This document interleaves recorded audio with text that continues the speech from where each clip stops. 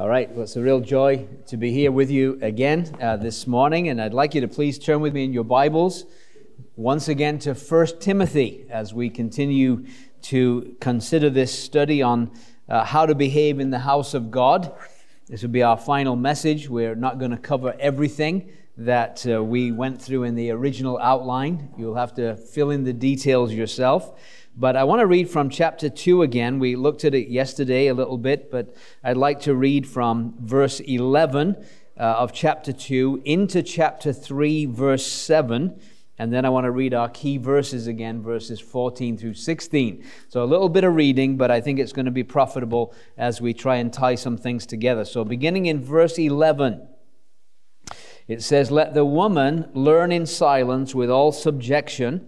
But I suffer not a woman to teach, nor to usurp authority over the man, but to be in silence. For Adam was first formed, then Eve, and Adam was not deceived. But the woman being deceived was in the transgression. Notwithstanding, she shall be saved in childbearing, if they continue in faith and charity and holiness with sobriety. This is a true saying." This is chapter 3 now, verse 1. "If a man desire the office of a bishop, he desireth a good work. A bishop then must be blameless, the husband of one wife, vigilant, sober, of good behavior, given to hospitality, apt to teach, not given to wine, no striker, not greedy of filthy lucre, but patient, not a brawler, not covetous, one that ruleth well his own house, having his children in subjection with all gravity. For if a man know not how to rule his own house, how shall he take care of the church of God? Not a novice, lest being lifted up with pride he fall into the condemnation of the devil. Moreover, he must have a good report of them which are without, lest he fall into the reproach and the snare of the devil." And then please verse 14, "These things I write unto thee, hoping to come unto thee shortly. But if I tarry long, that thou mayest know how thou oughtest to behave thyself in the house of God, which is the church of the living God, the pillar and ground of the truth. And without controversy, great is the mystery of godliness. God was manifest in the flesh, justified in the spirit, seen of angels, preached unto the Gentiles, believed on in the world, received up into glory." And again, God will bless and always blesses the reading of His precious word to us. So as we consider the house of God, the reason I wanted to read from chapter 2 again, we mentioned last night a little bit about the order, the behavior in the house of God. And it's very different to what you would see in a lot of churches today. But this is what the Bible says. So we want to be faithful to the text of Scripture. And so it says that the women are to learn in silence with all subjection. Again, that's not popular in our day, is it? I mean, it's kind of not exactly what our culture would applaud. And yeah, that's what the Scripture says. And then it says that there's reasons. Earlier on we saw that she wasn't to publicly lead in prayer either, that the males were to pray. And so there's a sense in which the sister might think, well, what's the point? I mean, why should I even go to that church if I can't preach and I can't pray publicly? Like, what's my role? Why do I even bother? And that's why in verse 15 he says, "Notwithstanding, she shall be saved in childbearing, if they continue in faith and charity and holiness with sobriety." And I mentioned yesterday, and I really believe this, that what he's saying is, in case she's tempted to feel like, what's the point? He wants her to know that she's going to be saved from feeling worthless and saved even from loss of eternal reward if she devotes herself to the one need of the hour in our culture and our society is godly mothers who will devote themselves to raising the next generation of Timothys and Wesleys and Whitfields and all this kind of stuff. And it's interesting, you guys know that I love biographies, and I'm always reading biographies of godly people because it keeps me stirred up, you see. It keeps me from becoming complacent, and especially as you get older, you kind of think, well, I've done my stint, I've been at this for 30-odd years, and, it's very easy to do that, and you read these biographies and you get stirred up again and say, I've got to get out there and get working. And so I was reading a biography and just this morning of a man called Duncan Matheson. He was a Scottish evangelist. And prior to his conversion, his mother was a very godly woman. And he had profound respect for his mother, but he didn't want the gospel. And even though he kept running into the gospel and hearing the gospel, but he didn't want it. He just wanted to be a man of the world. But his mother had consumption, or TB, and she had this cough. And every time he heard somebody cough, he was not even living at home, he's miles away from home. Every time he heard somebody cough, he was reminded of the prayers of his mother. And he couldn't get away. And eventually, he surrendered his life to Jesus Christ. And his mother has a great part to play in that, right? Just even a cough. And by the way, he mentioned, just as an aside, he says he wonders, based on his own experience, he wonders if every time Peter heard a cock crow for the rest of his life, did he get brought to tears? I just thought that was an interesting aside. But I just want to say this, that the powerful impact of a mother, and I could give you story after story. Another story that comes to mind, that would be John Newton, the guy that wrote Amazing Grace. You know that story well, right? And he was an absolute rascal. He was a slave trader and lived a wicked life. But he said no matter where he went in the world, he could never get away from the prayers of his mother. And eventually, he gave in and surrendered his life to Jesus Christ. And so I believe eternity is going to reveal a story. And that story is not the big preachers of this world that stood and wowed audiences with their eloquence and all. It's the godly mothers that prayed them into the kingdom of God. And so he says, sister, don't you feel like you have no role here? You have you're shaping the future of Assembly Testimony by your prayers. Don't lose sight of that. And I think that's really vital. And so that's my Happy Mother's Day thing. That's why I wanted to do that, even though I said a lot of this last night, because it's Mother's Day, and we got to some ways be a bit conventional, even though we're known for our unconventionality. But I wanted to at least acknowledge that. But now, chapter 3. So when you have this order in the house of God that clearly says the men are to lead in prayer, that the women are to learn in silence. Well, whenever you have order, this is, again, God is telling us how to behave in His house. Okay, that's the kind of key verse, that you might know how you should behave in the house of God. So when God has given us this order, whenever you have order, you have to have government. In other words, somebody has to enforce this. Somebody has to make sure that this is complied with, right? And that's why we have police force, right? Because we've got rules like speed limits and things like that, and it's not left to ourselves. And so, every time I see a police car, even if I'm not speeding, I immediately look at the speedometer and I almost feel guilty, right? Because I don't know what it is, maybe past demeanors, I don't know, but I feel that way. But the amazing thing is, you see, that God says that yes, there is an order, but it has to be maintained.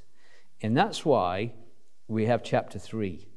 This is a true saying, if a man desire the office of a bishop, or we might say this way, a man desires the work of oversight, the work of overseeing the assembly, of watching over the flock. And so this is very important. And of course, this desire, it comes from the Spirit of God. We learned that yesterday in Acts chapter 20, verse 28. It talks about the Holy Ghost has made you overseers. He's the person, the Spirit of God, who puts that burden into the heart of a man to care for God's flock. And so he says, if a man desires that, he desires a good work. This is a good work because remember we said the house of God is so important. It's so important because it's the only place where truth, you can be sure to hear the truth. You can't be sure to get it anywhere else. So the house of God is really important, especially in our day. And remember that original statement that I said, that this is a testament to God's order in the midst of satanic disorder. The satanic disorder all around us in the world, and yet in the midst of that sea of wickedness in our world, here's the house of God, and it's a light in the darkness. It's a testament to divine order in the midst of all this confusion everywhere else. And that's why the house of God is so critical and so important. And so for this man to desire this, God says, through the Apostle Paul, he desires a good work. This is a good work, to oversee the house of God. And because it's such a good work, this desire has to come from God. It cannot come from selfish ambition, because that's always devastating. I've just been going through the book of Judges, and I just dealt with Abimelech, the man who would be king. And he had no care for God's people. He just wanted to be the boss, and he caused devastation. And we don't want men that want a position. We want men who have a heart for the flock of God and want to do a work. And so it's very important that we understand that. And so this work that the Holy Spirit's put on the man's heart, then it talks about the facts of what this man should be like. And it mentions a couple of things, and I think they're important things.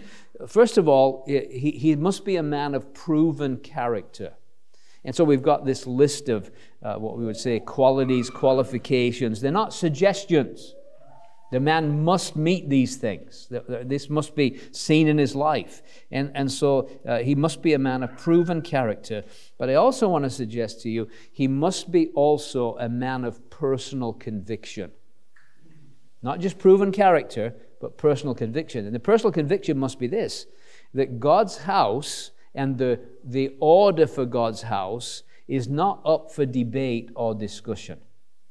If he's going to maintain that order, he has to believe it passionately. And so it might be a man who's a good man and a godly man in many ways, but if he thinks that these things that we're talking about in chapter 2 are kind of optional or could be changed, to suit the climate, we don't want that man. Because what he's doing is failing to maintain the order that God has said how you should behave in my house. Remember, it said it's the house of God. It's not your house. And we've got to keep reminding ourselves of this assembly is not yours. It's His. It's the house of God. It's the church of the living God. He bought it, paid for it, owns it. Right? The blood of Christ paid for the house of God. Now, we're talking about living stones, right? It's not the physical building, it's the spiritual house.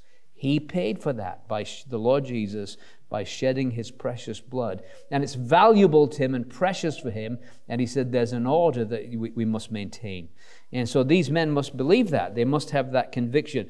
And sometimes I'll go to places and they'll tell me, well, the elders said the sisters don't have to cover anymore. And I say, listen, the elders, I don't want to be rambunctious. But listen, elders have no business to tell anybody to do something contrary to what the Word of God says. They don't have that freedom. And they'll give an account. They're men that one day will give an account to the chief shepherd when he appears. And they're going to have to explain why they played fast and loose with what the Word of God says. And I think that's serious. I wouldn't want to be in their shoes. And they don't have business to do that. They have to maintain the behavior in the house of God. That's what they have to do. And so he desires a good work, but it's not an easy work. And especially today, it's not an easy work because we're flying in the face of everything around us that is saying the opposite, right? And so to maintain that, you've got to have conviction. And we want men of character, and we want men of conviction.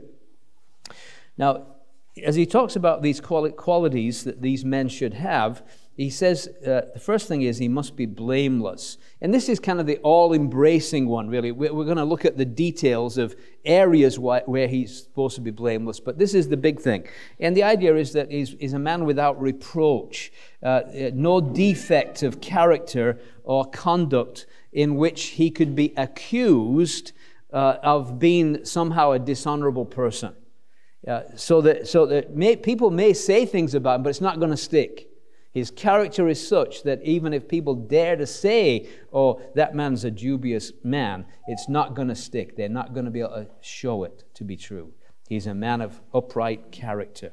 And it's a very important idea that this, because there are people who are opponents, and they would love to, if they can somehow discredit the character of the overseers of an assembly, then, of course, it kind of writes the whole thing off, right? Well, if the leaders are dubious, then the whole thing's dubious.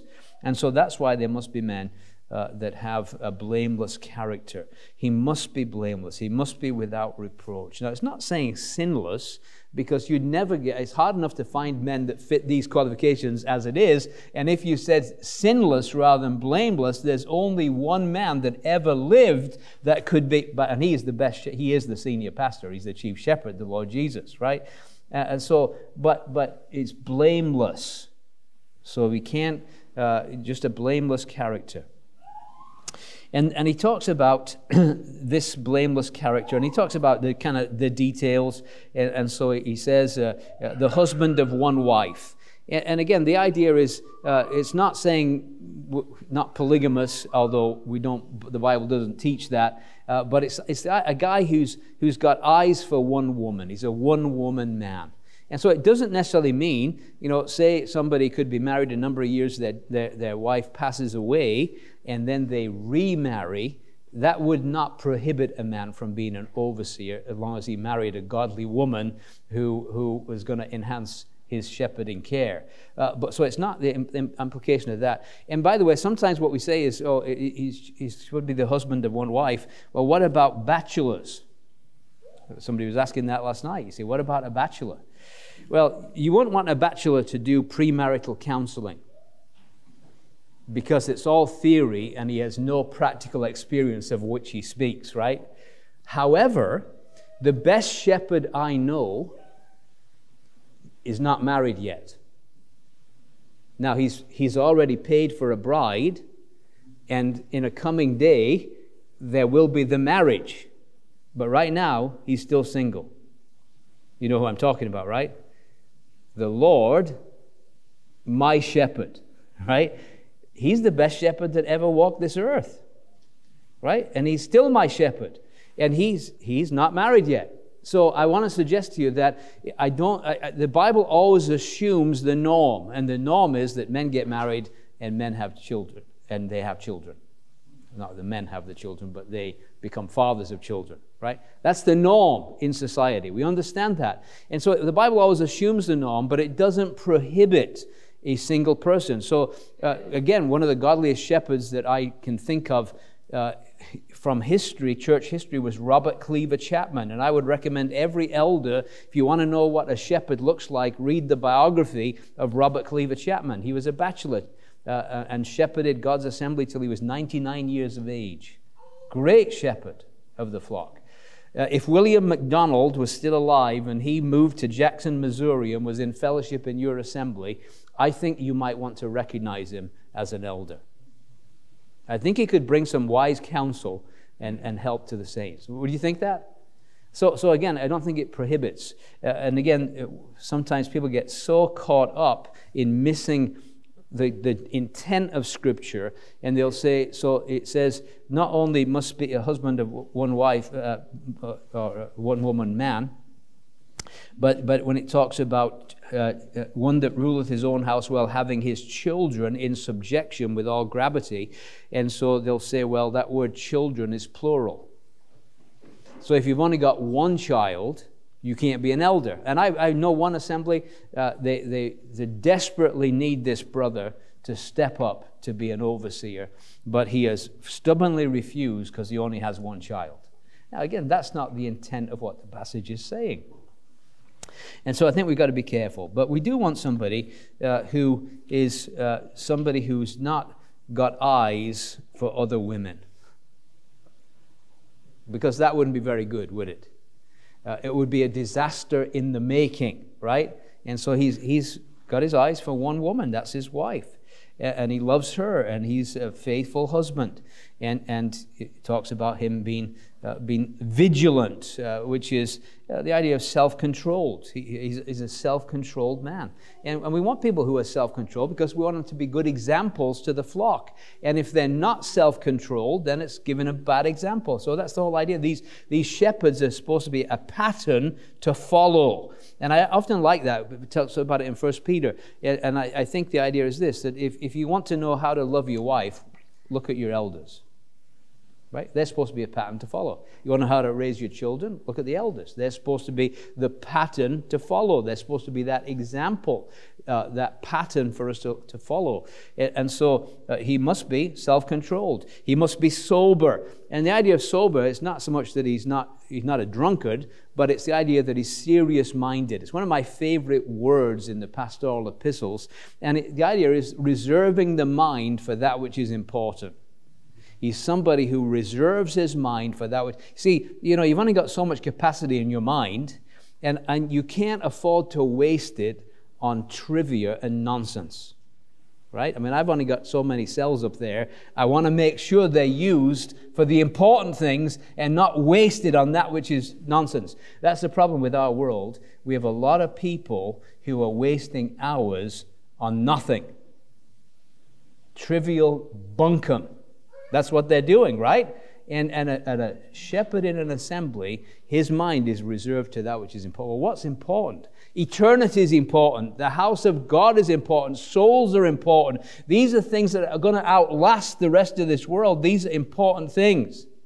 And so he's somebody that is sober-minded, is of good behavior. He's given to hospitality. That's really important. That's also why an elder's wife is critical too, because if he's given to hospitality, the missus must also be given to hospitality. So when we look at a man to be a shepherd, we need to think about his wife too. Is she going to be suitable for that?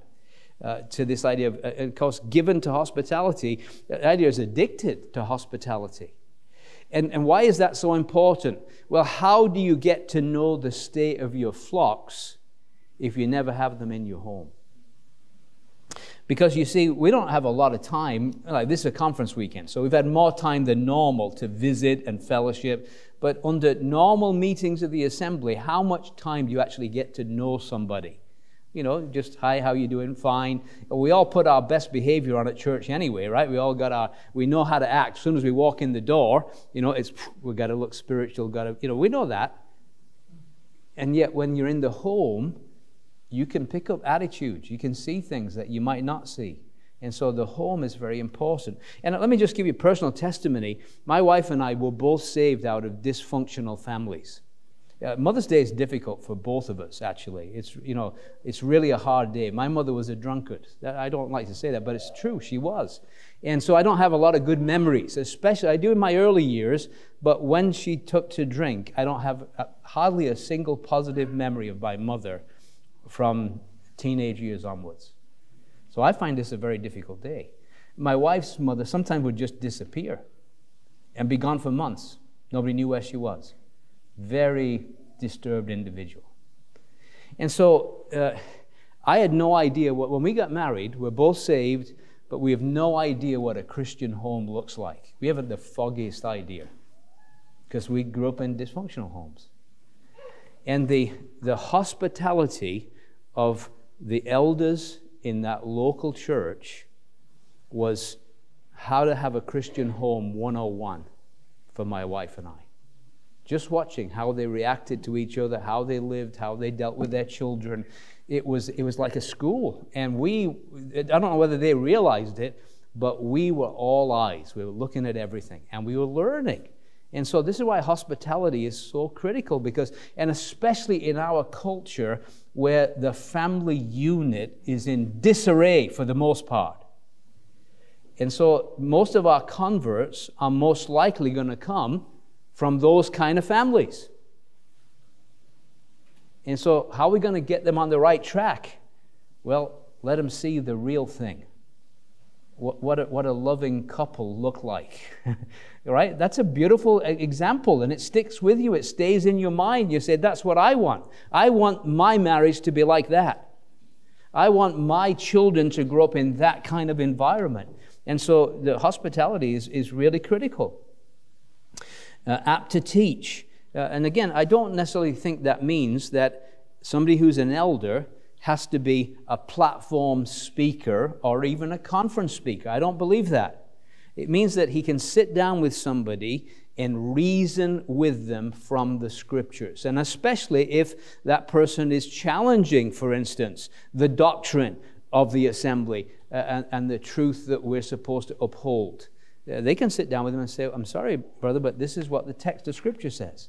And so he's apt to teach. And I think that's very important. We need people that can do that and to just sit down and reason. Some of the best elders I know over the years have never been platform men. Now, I'm not saying that they can't be platform men, but some of the best ones that I've met weren't platform men.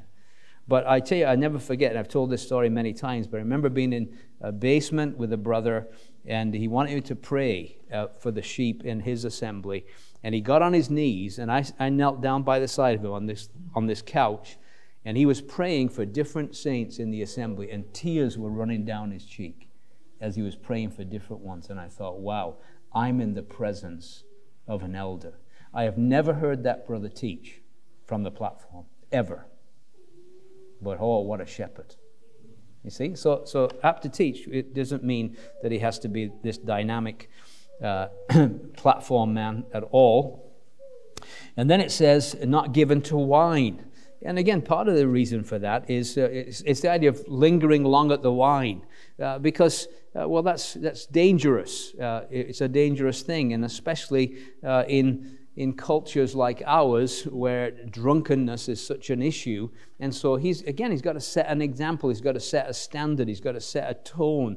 And I find the easiest way for me not to be given to wine is not to drink wine. And a part of that as well, and I got to say, because I grew up in an atmosphere of seeing what alcohol does to a person, I'm petrified of this stuff. So the only time that I will ever take it is in the communion cup, period. And I don't mind that. I don't have any issue with that, but I'd stay away from this stuff. And so somebody who's an elder, shouldn't be given to wine. Not a striker. It's funny how he says not a striker, not somebody that's kind of going to duke it out in the car park. If you don't agree with us on assembly principles, well, come on, let's go out in the car park. We're going to settle this outside. And it's interesting how it's connected with not a drunkard. Because you heard the saying, the fighting Irish, right? Why do you think they're the fighting Irish? Because they drink a lot. And when they drink a lot, they get into fights, right? Alcohol just changes people's conduct, changes their behavior. They get aggressive. They get all this. And so he says, not a striker. Not greedy of filthy lucre. He's not in it for the money. He's not driven by money because being an elder in an assembly is not lucrative business. In fact, you may lose money in the sense that you're pouring your life into these people, and you've got gas bills, you're driving to places, your hospitality, you're having the people. It's expensive. It's not so you can't be a man who's driven by money in what you're doing. Not given to filthy lucre, but patient. Oh boy, we need patient shepherds, because sheep are wayward. It's interesting, again, growing up, my wife growing up on a farm, the west of Ireland, a sheep farm, the sheep are such a lot of work. In fact, interestingly enough, they're no longer sheep farmers, they have cattle now. And the reason they have cattle is not because cattle are getting more money than lamb, but because it just wore them out looking after sheep. And cattle are a lot easier to deal with. Isn't that interesting? And so patience is needed, because you teach the Word of God and you expect people to change, and yet they don't change. And it's very easy to get flustered and frustrated if you're not a patient man. But I think one thing that helps me in terms of patience is reminding myself of how patient the Lord has been with me. I think that helps, doesn't it? I mean, can you agree with that? Has the Lord been patient with you in your life? I mean, do you respond immediately to every truth the Lord gives to you and you say, oh yeah, I'm going to do that, Lord, straight away? Or do you have to hear things a few times before the penny drops? Sometimes we have to hear things a lot of times before we finally get around to responding to what God says. And so an elder in an assembly has to be patient. Again, not a brawler. He's not out for a fight here.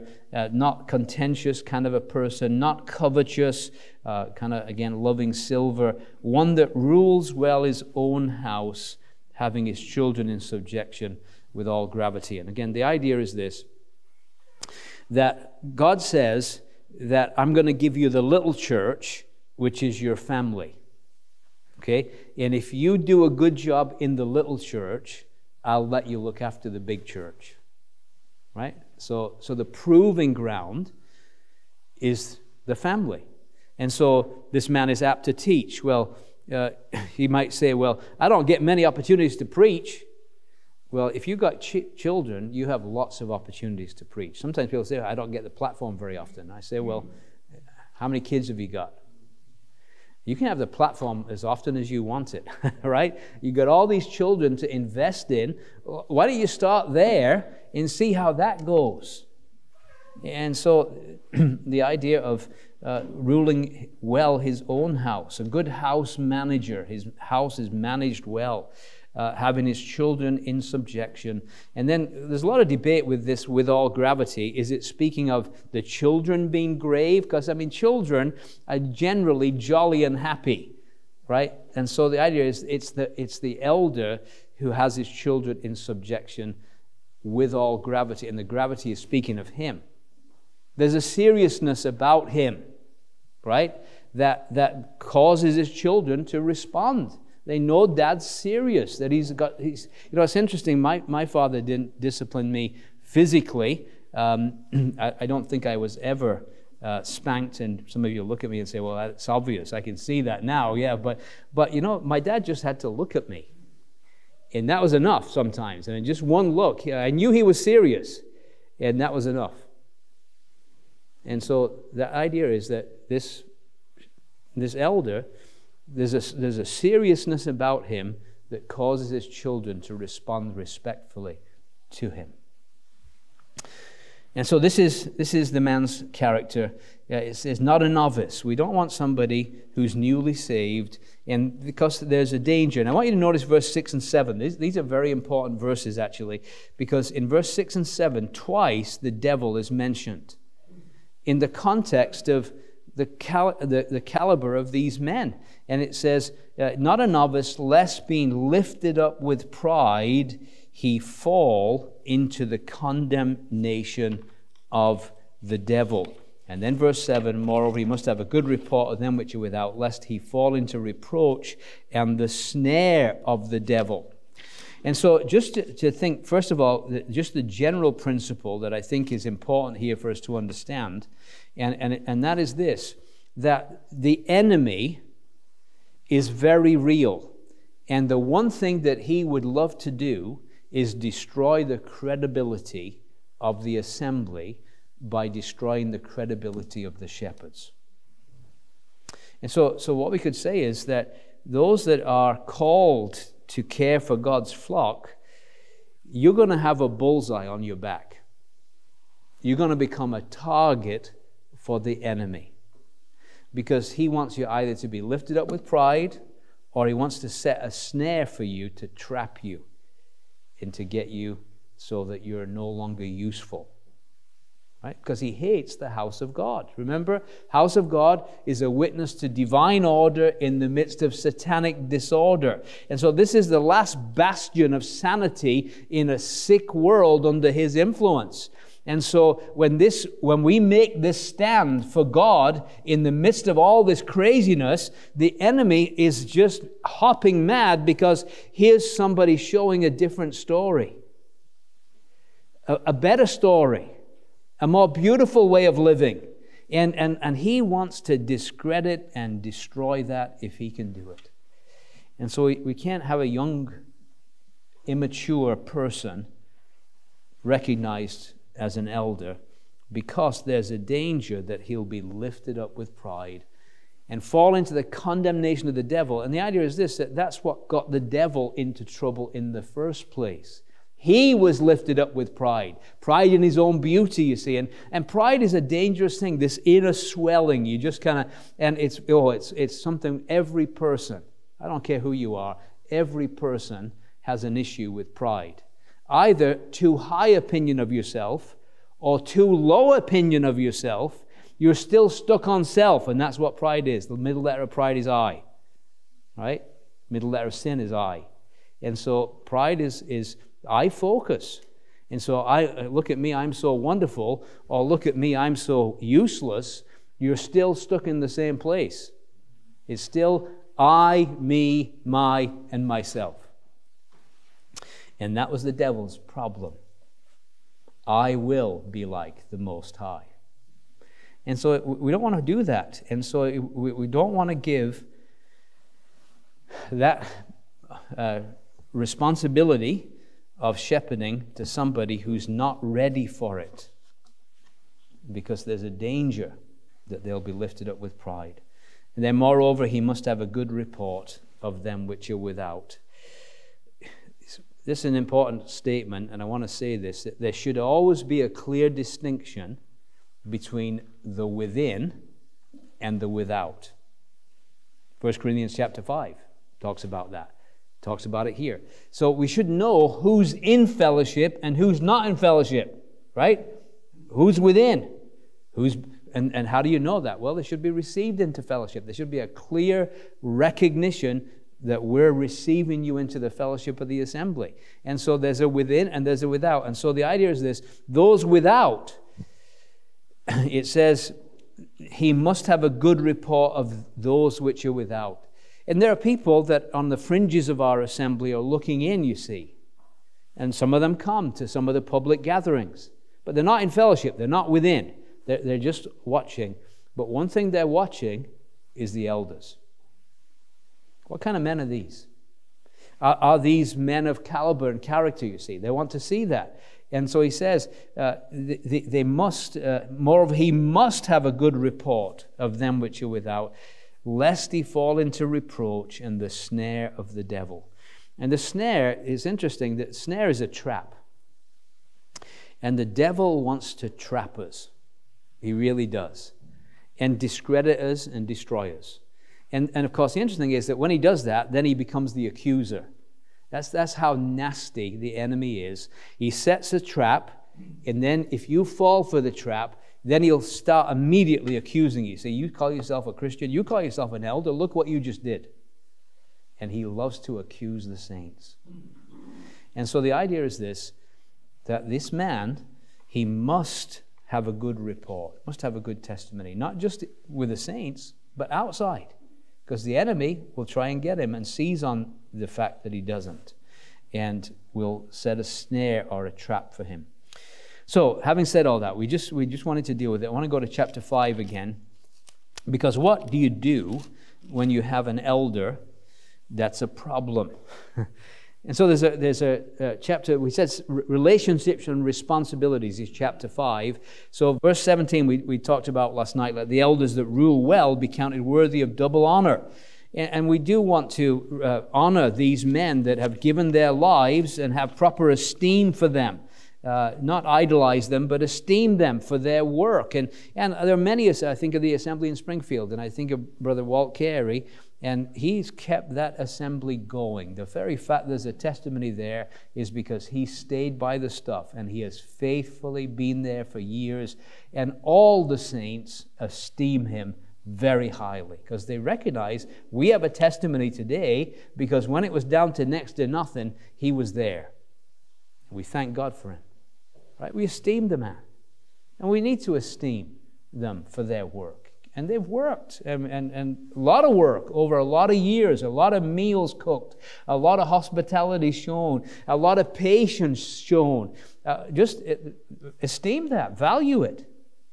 And so he says, let the elders that rule well be counted worthy of double honor, especially they who labor in the word and doctrine. And then he says, for the scripture saith, thou shalt not muzzle the ox. We talked about this last night, that sometimes there might be some financial sharing with the elder. Not a salary or anything like that, but maybe because he's a diligent person and he could get opportunities elsewhere. So we say, no, don't take that. We're going to help you out a little bit or whatever. Just caring for him practically. And so it does talk about that. It says, against an elder receive not an accusation, but before 2 or 3 witnesses. Now this is where it gets difficult. What if you do have an elder who is not behaving like he should? Maybe he's a Diotrephes. Maybe he wants a place, but he don't want the work. And how do you deal with that? And that's a difficult issue to deal with. And so he says that and it has to be dealt with. And so he says, against an elder, receive not an accusation, but before 2 or 3 witnesses.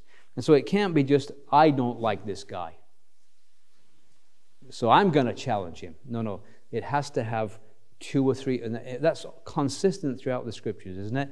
That there has to be a multiple witnesses who agree to the misconduct of this individual. And then it says, them that sin, rebuke before all, that others may fear. So again, context is still elders. And somebody is an elder and he has fallen into the snare of the devil, and he has to be publicly rebuked before everyone, so that everybody will fear. In other words, they want to, you see, if they think that he can get away with it, you know how our minds work. Well, if he can get away with it, well, maybe I can get away with it. So he must be rebuked before all. And I'm just going to say this very quickly. It says, I charge thee before God and the Lord Jesus and the elect angels that thou observe these things without preferring one before another, doing nothing by partiality. That is this, don't have any favorites. Even if you like the guy, it doesn't make any difference. If he has sinned, he needs to be confronted. And I'm charging you before God and the elect angels. This is pretty serious, you see. This is serious that we deal with this. And then, again, contextually, Timothy, it says, verse 23, drink no longer water, but use a little wine for your stomach's sake. I think Ephesus already had elders before Timothy went there. We know that, right? In fact, Acts 20, Paul calls the elders. And then he says in Acts 20 that of your own selves men will arise up, causing disciples to go after them. I think there was a problem there in that assembly.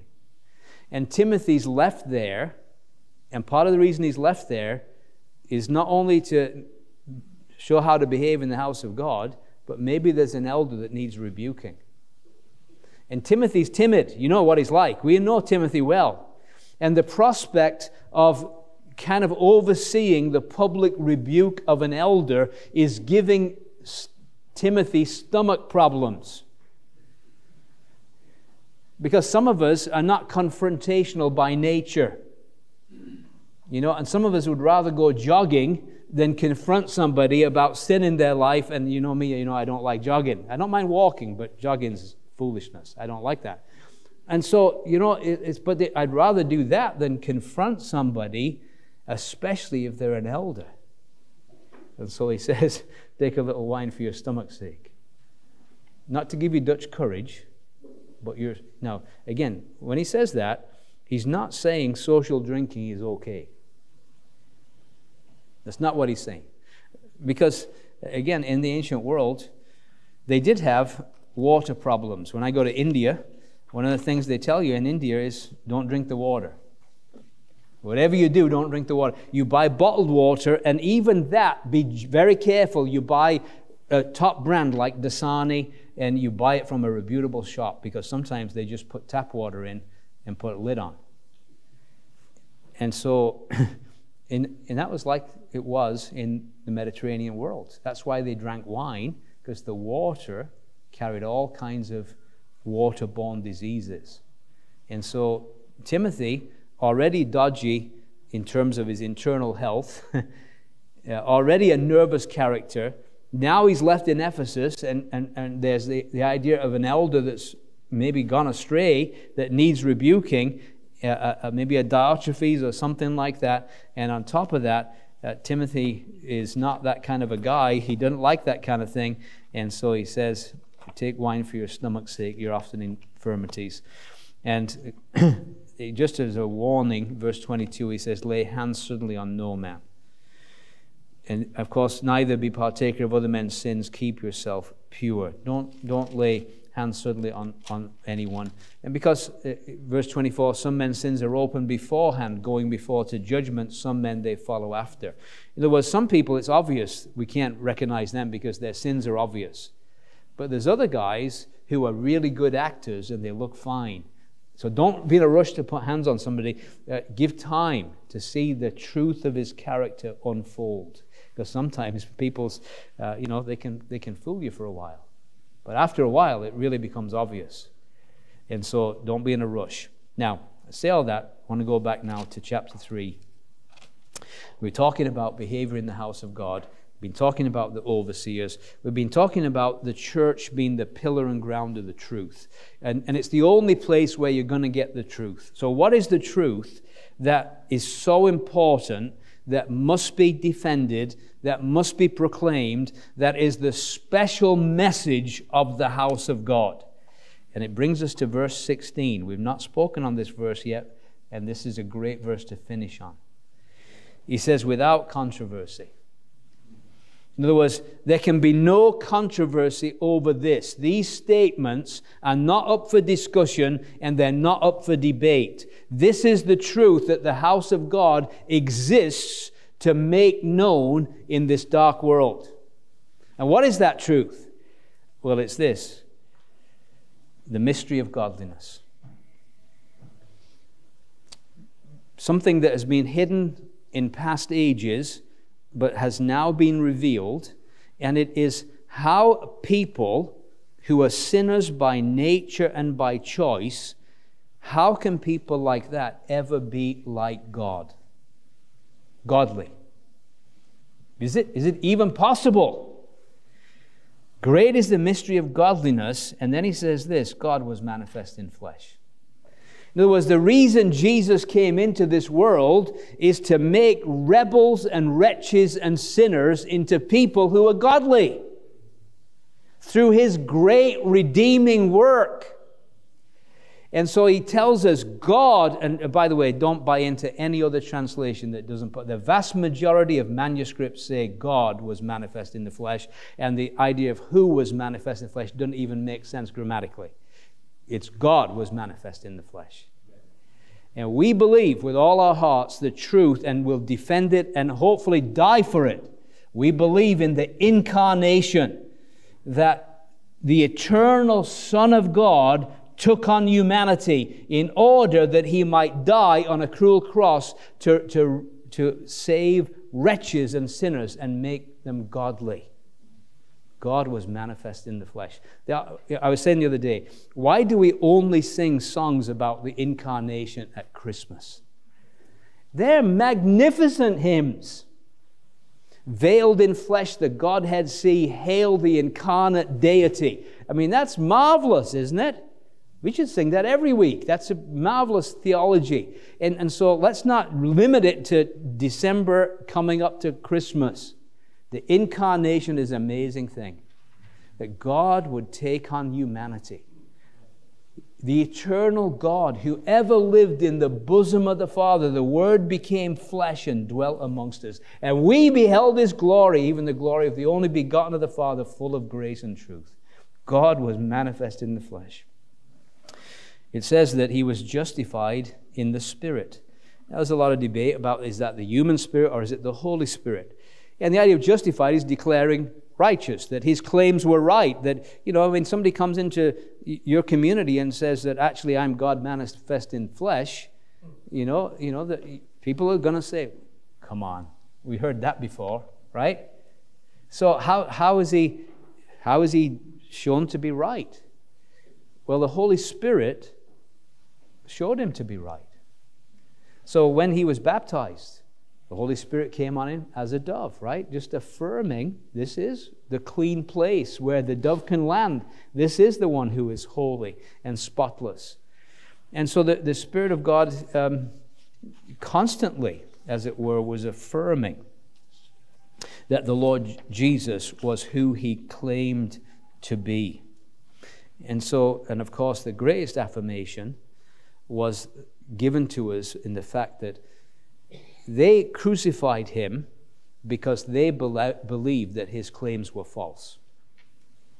But it says that he was risen again the third day by the Spirit of holiness. In other words, the Holy Spirit was involved in raising him from the dead to prove that his claims were true and sure, justified in the Spirit. And then it says, seen of angels. Those angels again. Why were they so interested in Christ coming into the world? They announced his birth, right? All the accounts talk about the angelic announcements of his birth and appearing at different times to different characters who would be involved in the birth of the Messiah. And so he was seen of angels. And even the angels ministered to him when he took on the devil in the wilderness. And it says the angels came and ministered to him. He was seen of angels. Even when he was in the garden and after he'd prayed that prayer, angels came and strengthened him. They saw all the things that he did. They're watching the whole thing. They're witnessing every detail. And even when he's hanging on the cross, he says, I could have called 12 legions of angels. They're all waiting for the command. All they want him to say is, get them, and they're there. They're just waiting, bated breath. Please give that command. He was seen of angels. And at his resurrection, who were there at the tomb? Well, of course, we know Mary and different, but the angels were there, weren't they? Seen of angels. Preached to the Gentiles. Isn't that great? That this message of the incarnate Christ was not just for the Jews, but it was preached to the non-Jews, to the Gentiles.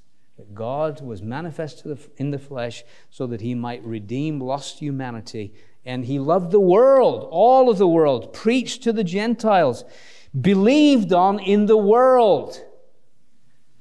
And we're here today, I hope, I'm assuming, I'm not presuming, because maybe there's somebody who's never believed this. Maybe your parents believe it, but you haven't believed it. But he has been believed on in the world.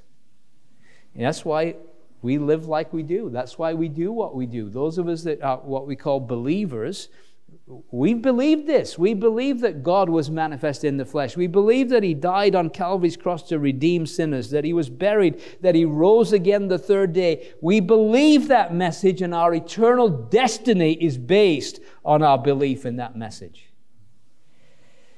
Believed on in the world, and then this is perhaps my favorite part, received up into glory. If we don't make enough of the incarnation, I don't know that we make enough of his ascension. And it was mentioned at the remembrance meeting, but I want to go there, Psalm 24. I love Psalm 24 in relation to his ascension. Psalm 24, where we read these words. Verse 7. Lift up your heads, O ye gates, and be ye lift up, ye everlasting doors, and the King of glory shall come in. Who is the King of glory? The Lord strong and mighty, the Lord mighty in battle. Lift up your heads, O ye gates, even lift them up, ye everlasting doors, and the King of glory shall come in. Who is the King of glory? The Lord of hosts, he is the King of glory. Selah. Now I want you to think about Jesus. He's risen from the dead, and now he is ascending into heaven. And I can imagine God giving the command in heaven. Lift up ye heads, O ye gates. Be lifted up, ye everlasting doors. Why? The King of glory is coming in. And then it says, fresh from battle. Yeah, he was doing a battle, wasn't he? The battle for the souls of men was being fought on Calvary's mountain. Oh, he's fresh from the lift up. Let him in, the King of Glory. And of course, down here, everywhere he went, there was rejection, rejection, rejection. We will not have this man to reign over us. But now, here's the word from the Father. Get the gates open. King of Glory is coming in. And the next statement is this: sit here. You sit on my right hand. They don't want you down here. I want you here. You sit here in the place of highest authority in the universe. You sit here. Then there's a second time where those gates are to be lifted up. But this time, he's not coming from battle. It's the Lord of hosts. In other words, he's coming, but not on his own. He's bringing a host with him. When will that be? At the rapture of the church. The Lord is going to come out of heaven to the air to catch up his bride. And then he won't be single anymore. He's going to be married, right? He's going to take his bride up with him into heaven. And once again, those everlasting doors are going to be opened. The gates are going to be opened. And the King of Glory, but now he's not just fresh from battle, he's a Lord of hosts. He's bringing a massive host with him into heaven to his Father's house. And guess who that host's going to be? If you're a believer this morning, when that trumpet sounds and the Lord descends, he's going to come for you. And you'll be going. And you'll be going directly through those everlasting doors into the very throne of God. Isn't that amazing? And it says, for those that overcome, which simply means believers, we're going to sit with him on his Father's throne. Must be a big throne. But that's what's going to happen. And so he says, why is the house of God so important?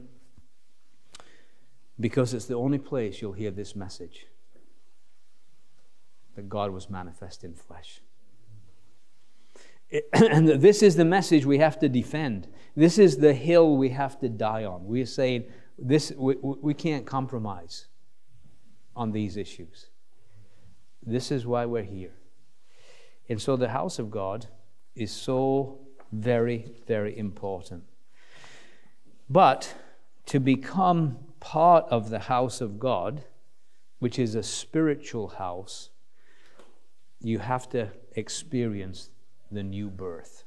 You have to be born again. And how does that happen? How does that change in a man's life take place? Well, you've got to believe that Jesus died on the cross, not just for sinners in a general sense, but for you. And you've got to acknowledge, I'm the sinner he died to save. Jesus died to save. And you've got to ask and say, Lord, your word says, whoever calls on the name of the Lord shall be saved. Lord, I'm asking right now, save me.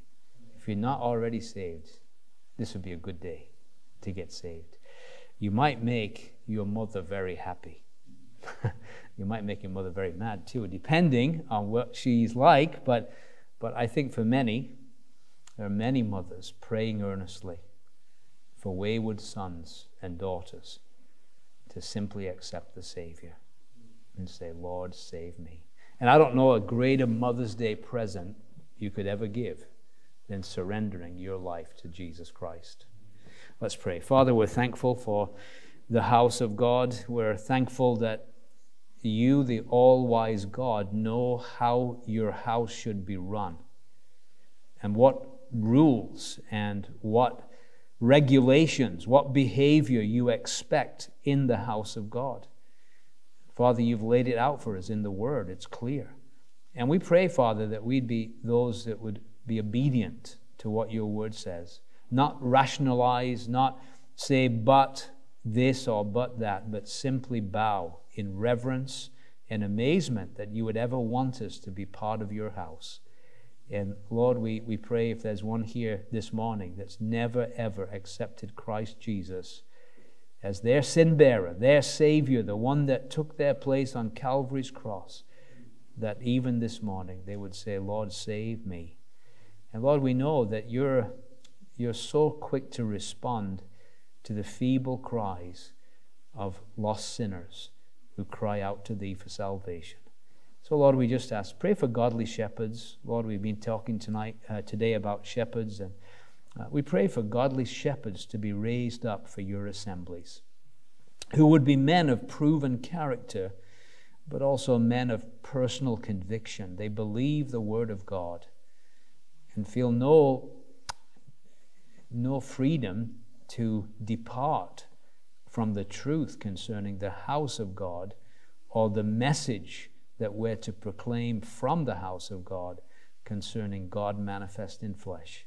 And we'll give thee the glory in Jesus' name. Amen.